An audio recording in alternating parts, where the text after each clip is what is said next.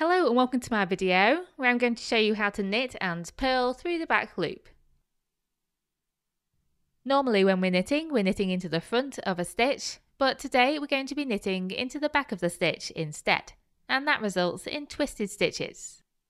In written patterns you'll see these methods abbreviated as ktbl or ptbl.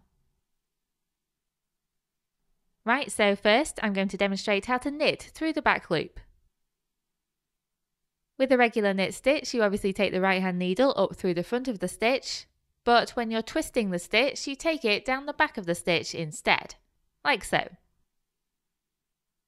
Cross the right hand needle behind, and then complete the stitch as you would for a regular knit stitch.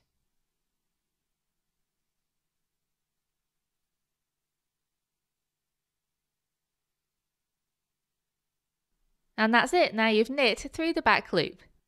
And now we're just going to repeat this across the row. So take the right hand needle down through the back of the stitch, cross the needles, and then complete the stitch just like a regular knit stitch.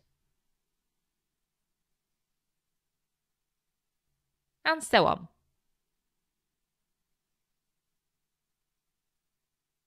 And now I'm going to show you how to purl through the back loop instead. Usually with a purl stitch you take the right hand needle down through the front of the stitch, but when you're purling through the back loop you take it up through the back of the stitch instead.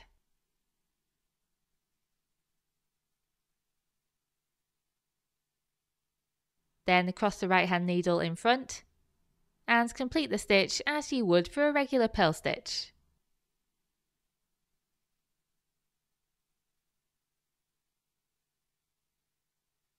And that's a purl one through the back loop completed. And so on across the row.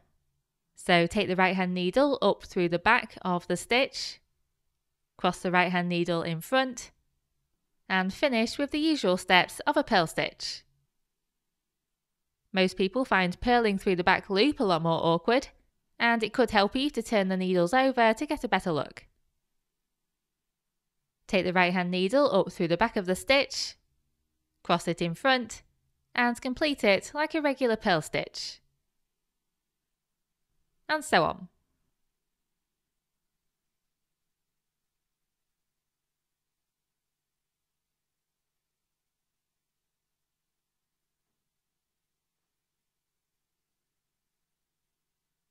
If you take a closer look at the stitches you've created, you can see that they're twisted.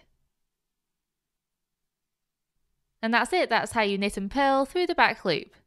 I really hope you found this useful and thank you very much for watching.